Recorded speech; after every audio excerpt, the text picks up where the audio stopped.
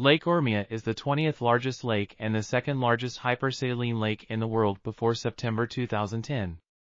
It is also the largest inland body of saltwater in the Middle East. However, the lake has been in a critical situation in recent years due to decreasing surface water and increasing salinity. To address this issue, this study modeled the spatiotemporal changes of Lake Urmia in the period 2000 to 2013 using multitemporal Landsat 5TM, 7 ETM+, and 8 OLI images.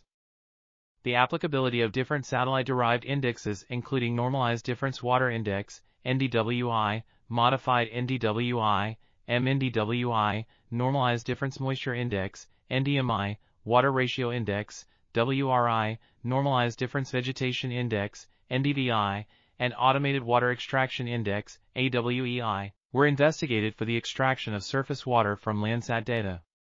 Overall, the NDWI was found superior to other indexes and hence it was used to model the spatiotemporal changes of the lake.